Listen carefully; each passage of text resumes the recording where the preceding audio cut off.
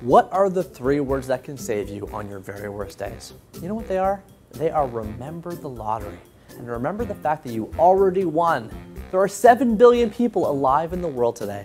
And you know what? There are 110 billion people who have ever lived.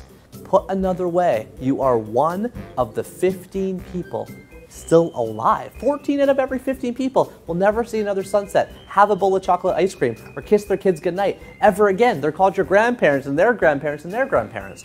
Not only that, but you're one of the 35 million people here in Canada. The odds are 1 in 200, 35 million out of 7 billion. 0.5%.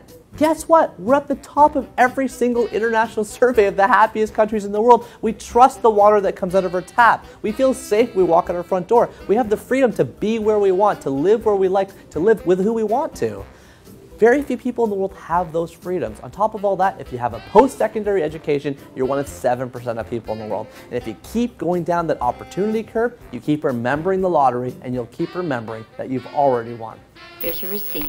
Thank you, Mr. Miller. You're welcome. Goodbye. Goodbye.